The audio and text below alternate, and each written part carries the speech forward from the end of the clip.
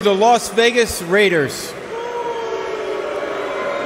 With the 35th pick in the 2023 NFL Draft, the Las Vegas Raiders select Michael Mayer, tight end, Notre Dame.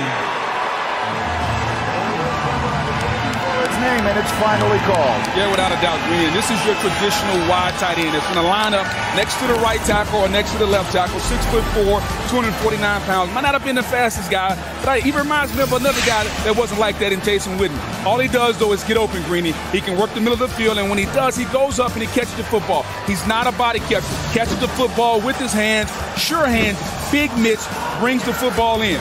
Reminds me of another guy coming out of Tennessee. He didn't run that fast. He didn't look that good on tape. But all he did was take the right option, which is the tight end, can go inside or outside, and he turned it into a Hall of Fame career, Jason Witten. It just